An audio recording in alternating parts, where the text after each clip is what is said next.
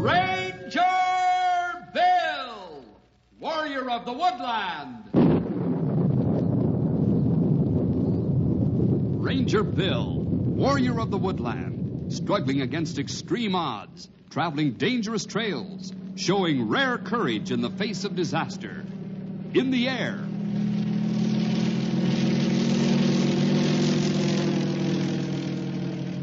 On horseback.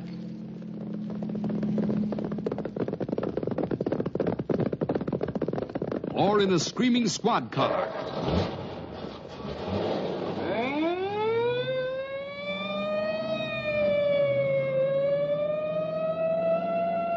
Ranger Bill, his mind alert, a ready smile, unswerving, loyal to his mission. And all this in exchange for the satisfaction and pride of a job well done.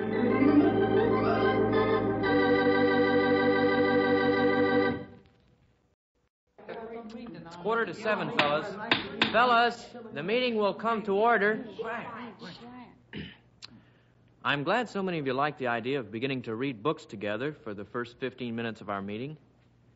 Sometimes I guess we all get so busy with school and sports and meetings all the time that we don't have much time for reading for fun. And, well, we kind of miss out on a lot. Yeah, Henry, that book, Black Beauty, we started last week is really good. I wish they put it on TV. What a joker.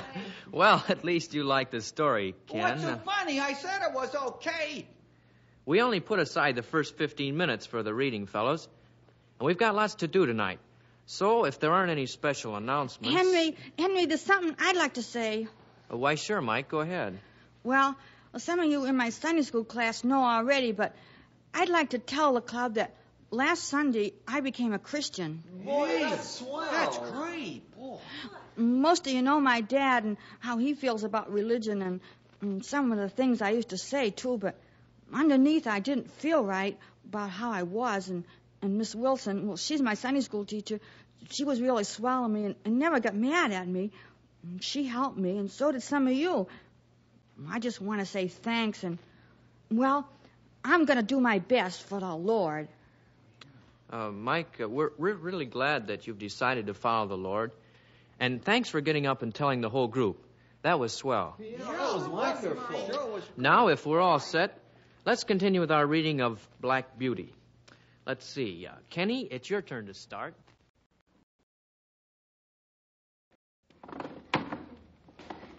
We'll see you next week. Mike, if you wait till I lock up, I'll walk you as far as my corner. Swell, Henry. There. Tight as a drum. That was sure a good meeting, Henry. We can thank you for part of it. You were the one who picked out Black Beauty for us to read. Well, it's about horses, and you know how I love horses. You sure do. Too bad you don't have one on your farm. Well, I've been wishing that since the first horse I ever saw. I guess you don't really need one on a chicken farm. Oh, I don't know. If I had a horse, I could sure get around better. It'd help with the chores a lot, too.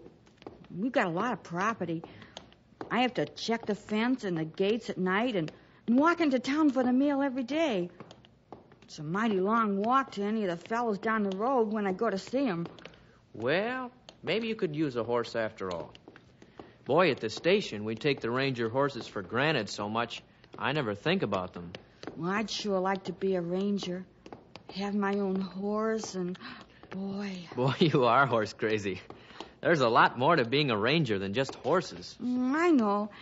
Anyway, I go over to Cal's ranch a lot. He lets me right in the corral with him when they're breaking new ones in. Is it ever neat? You wouldn't think a sheriff would be so interested in horses, but Cal sure is. Bill says for a hobby, he's going to have a full-time job on his hands if it gets any more horses. Give me a hobby like that. Well, this is where I turn off. You sure you want to come over in the morning before school and help me pin up those travel posters for our next club meeting? Sure. You can't hold them up and tack them on the wall at the same time. That takes two people. Swell. See you in the morning, then. Okay, night.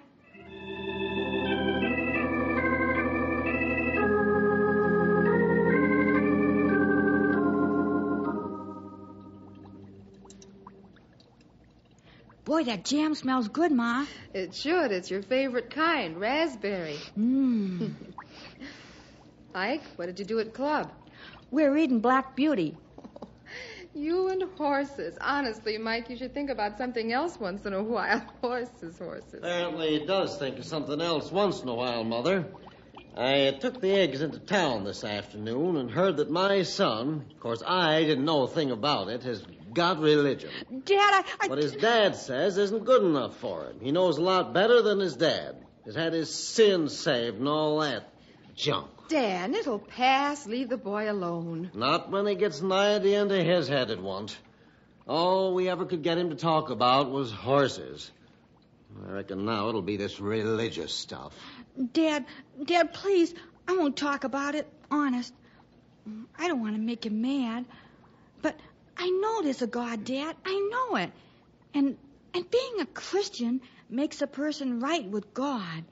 Well, you know something that I don't? Mike, I got some wool in town today. Thought I might make you a sweater. Just what makes you so sure there's a God, young man? Dear. Well, Dad, I've prayed to him, and he answers my prayers. Like what? Oh, Dan, really. Now, this has gone far enough. Now, just a minute, Mother. I think we ought to get to the bottom of this. What prayers did God answer, Mike? Well, I asked him to forgive my sins, and I know he did. Ha! Plain imagination. Now, listen, son. I got an idea. Yeah, I got a real good idea. Yeah, Dad. If you're not afraid to prove that there's a God, why don't you try asking him for something you can see, like a horse? Dan. Well, he's wanted one for years, hasn't he? Surely it isn't too hard for God to give him one little horse, is it? Well, son. Yeah, but Dad, God doesn't hand out things anybody just feels like asking for. He takes care of people's souls, and well, if they need things, he sees that they're taken care of, but asking for a horse. I thought you'd back down. You know right well there isn't a God, and there's no use asking the thin air for a horse. That's not true. There is a God. He could give me a horse if he wanted to. All right, then, let's see him do it. Mike, you go on upstairs.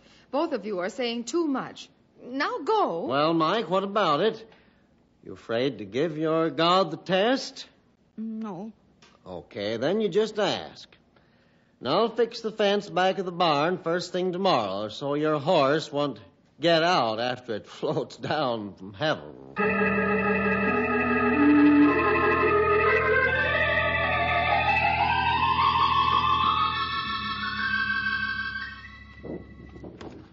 These are going to look super for our around-the-world meeting next week. I'm sure glad you could come this morning to help. Yeah, they look okay, Henry.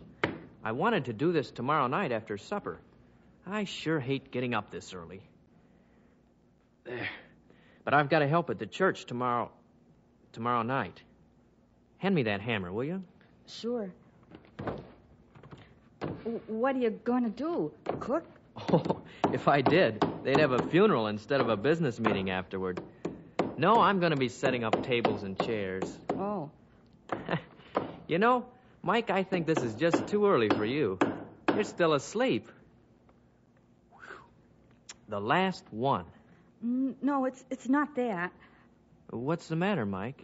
Oh, my dad and I had quite a talk last night after I got home. About you being a Christian? Yeah, he said if I really believed there was a God, I wouldn't be afraid to prove it. Prove it? How? By praying for a horse. Oh, he was just joking, wasn't he? Nope. What did you say? Well, I tried to tell him what Miss Wilson said, that prayer wasn't for asking God for things you want, well, like a horse or new clothes or stuff. That it was to talk to God for your soul, but he said I was scared to ask for something I could see, because that would prove that God was just my imagination. Oh, Mike. Yeah, my ma was mad at both of us. That's too bad, Mike. I'm really sorry your folks feel that way. It's pretty awful. That's why it's just got to work. What's got to work? Well, I told my dad I wasn't afraid to ask God for a horse, and now he's just got to give me one. And, Henry, I don't even care about having a horse anymore. I just want my dad to know that there is a God.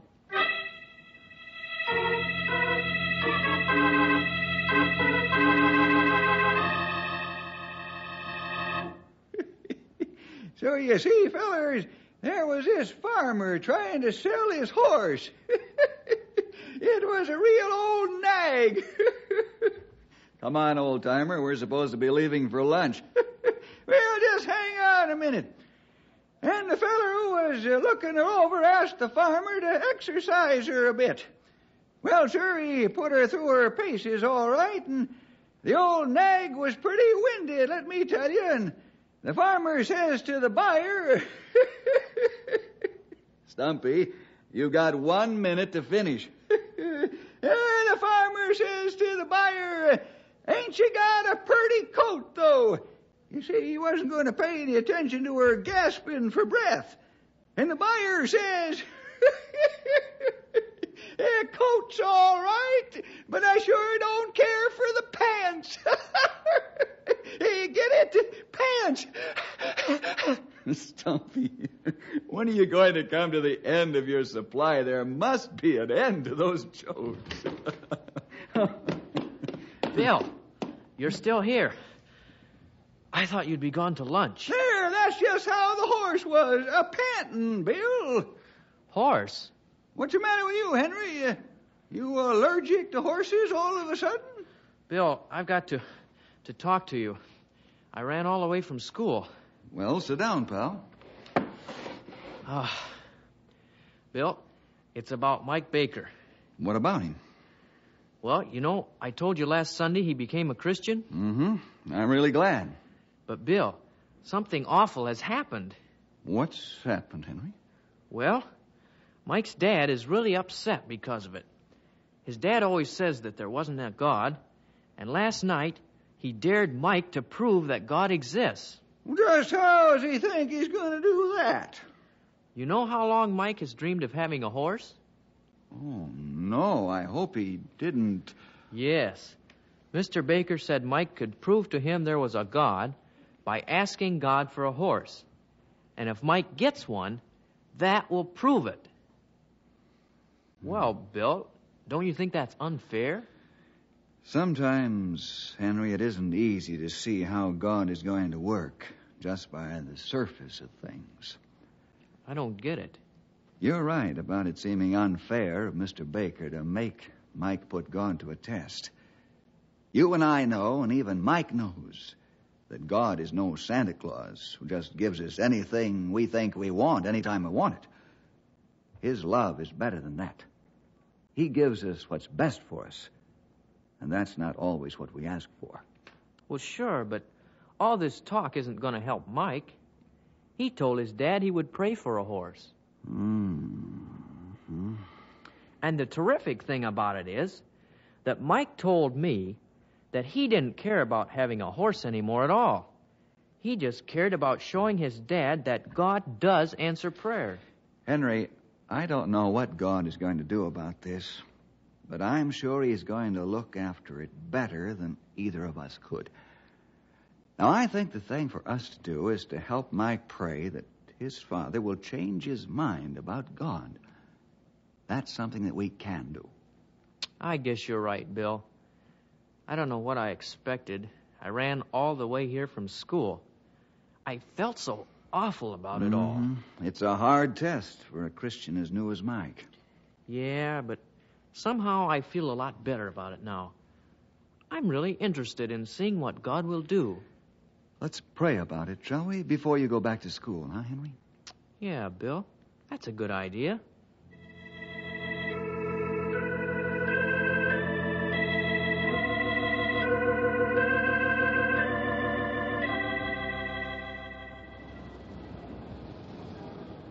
Henry, Hi, Mike. where you going? Over to church. This is the night I set up chairs for the supper, remember? Oh, yeah. Want to come along? I can't. I got to get home. Chores. Mike, I thought I'd tell you that Bill and I are praying about your dad. Thanks, Henry. He fixed the fence today. What fence? The one behind the barn. It's going to be for the horse, and so it can't run away. Oh. You know, Henry, I didn't want to pray for a horse at first, but now that I've started, I really feel that God's going to work it out. You know, he knows my dad is just waiting to see, doesn't he? He sure does, Mike. Well, whatever happens, I know he won't let me down. I know it. Well, I got to get home now. So long, Henry. So long, Mike. Henry, can I give you a lift? Oh, hi, Cal. No, thanks. I'm just going across the road to church. I hope you're not cooking the dinner tonight. Oh, that's an old joke, Cal. No, I'm just setting up tables. Yeah, well, I'll be over in lots of time to eat. I'm just on my way downtown. Thought you might need a lift. Thanks anyway. Wasn't that Mike Baker you were talking to? Yes? He's a fine boy. Comes over at the ranch all the time to see the horses. He sure loves them. Yeah, he sure does. Yeah, well, I got to go. See you later, Henry.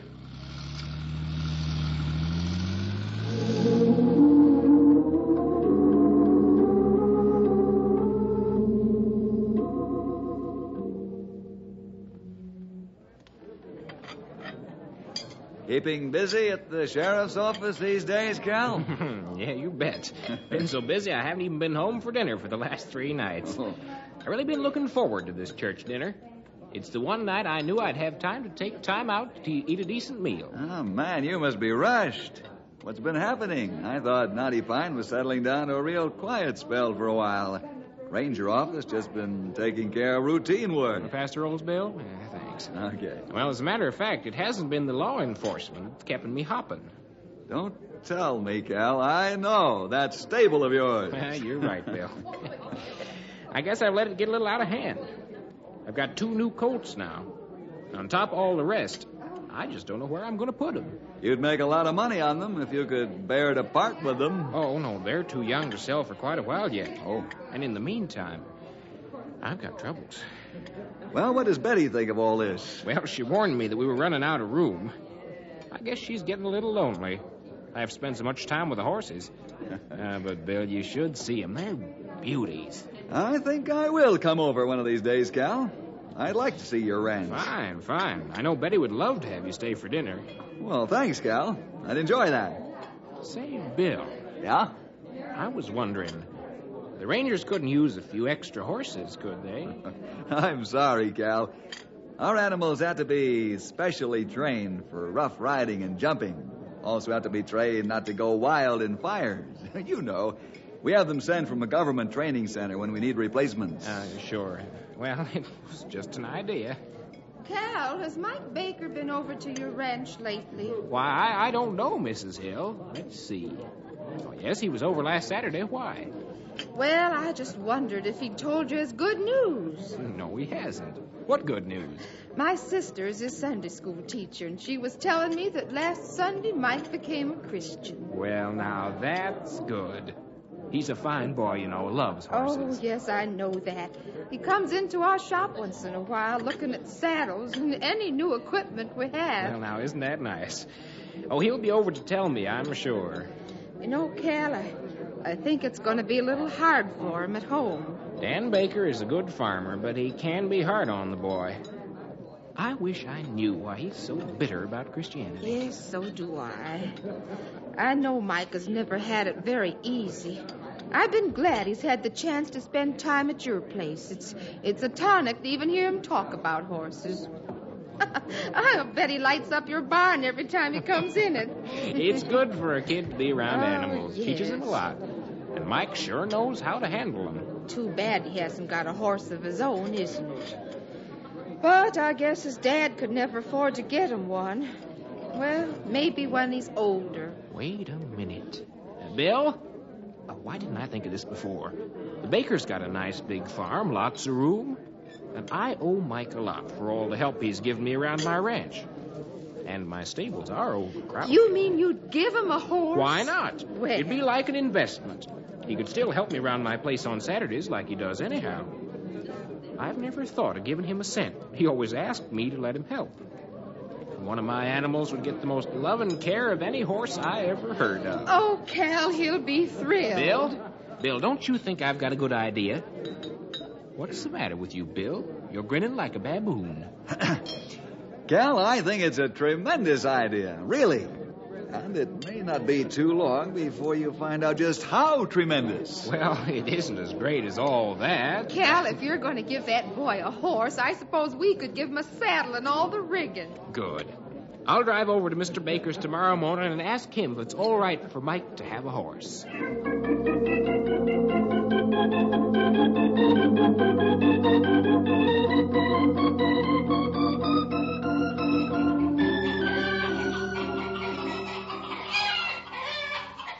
Mike, you got all the eggs from that end. Put the crate in the pickup.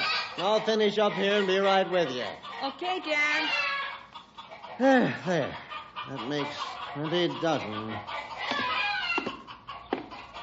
Got your crate in the pickup, Mike? Yeah, Dad. Yeah, that didn't take so long as I thought. No, it's just a little after 10.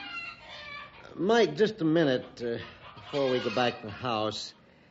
I just wanted to say I hope now you've got all this religious stuff out of your head. Oh, Dad, Now, we made a bargain.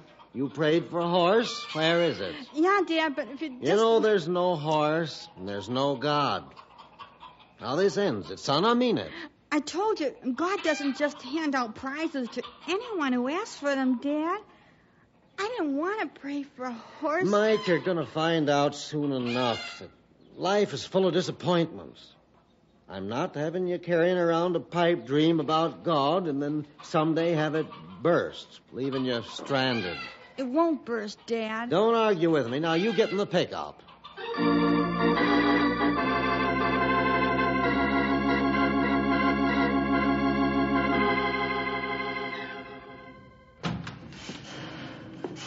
That you, Mike? Yes, Ma. Mike, I knocked a pile of wood over in the shed. Would you go out and fix it up, please? It's blocking the door, so I would like you to do it right away. Sure, Ma. I'll be right back. Oh, hi, Dad. Well, that's one job done for the day. Oh, and you're early, too. You're going to take the feed bags out to the barn? I asked the driver to put them in the yard. I thought it wouldn't be so far to...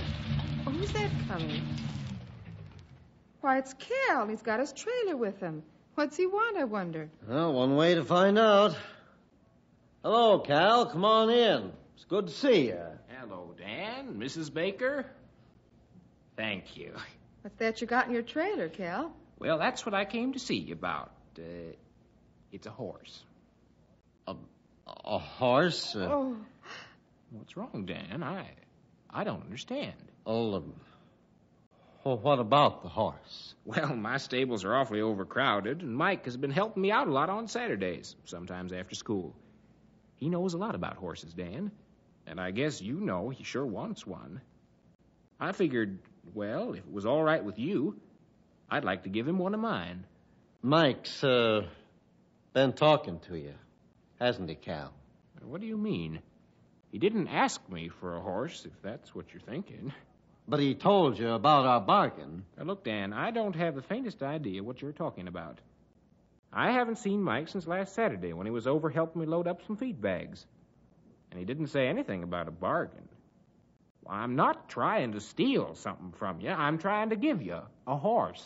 He hasn't talked to you at all since then? Not at all. And he never hinted about hoping you'd give him a horse? You ought to know your boy well enough to know he wouldn't dream of such a thing, Dan Baker. As a matter of fact, I tried to sell a few of the horses to the Rangers, but they couldn't use them. Then I thought of giving one to Mike. She's not one of my best animals, but she's a beauty, and would make room for the 2 new colts I got. You fixed the fence behind the barn for a horse, Dan. Oh, and something else. Mrs. Hill asked me to tell you that she and her husband would be glad to let Mike have one of the saddles from their store, and any other rigging Mike needs for the horse. Why would she want to do a thing like that? Why, I think just to give a boy a little pleasure, Mrs. Baker. Hey, Ma, Oh, excuse me. Come in, son. Hello, Mr. Calhoun. Hello, Mike. Well, Dan? You asked for this, Dan. Mike, Cal's got a horse in his trailer.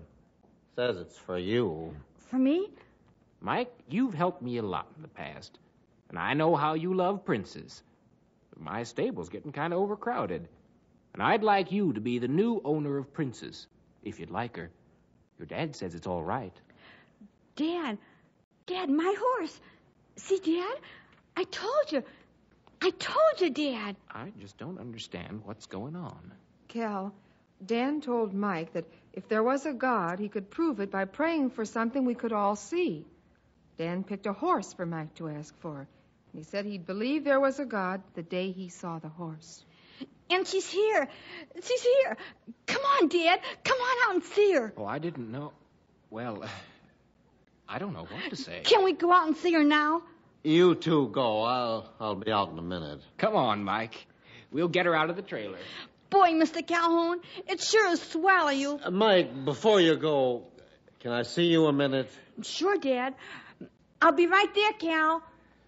Now, I'm glad you got your horse all right, son, but you remember one thing.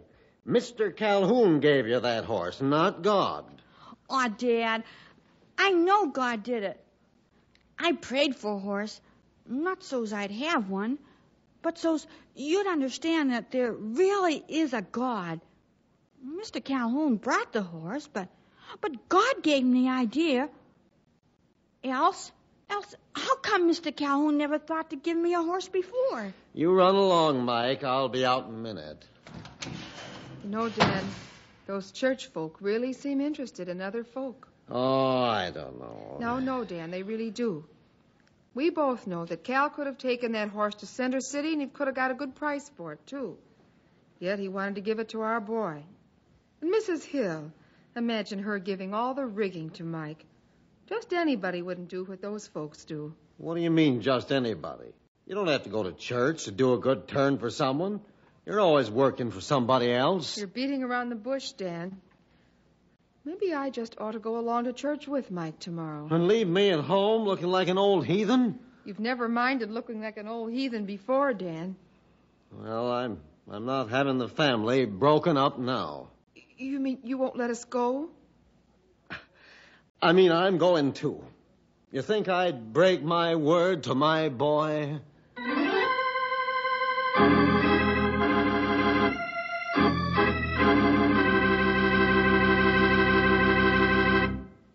Well, boys and girls, sometimes God works in surprising ways. And very often he works through people we know best and see all the time. The main thing is to keep trusting in him. Well, see you next week for more adventure with Ranger Bill!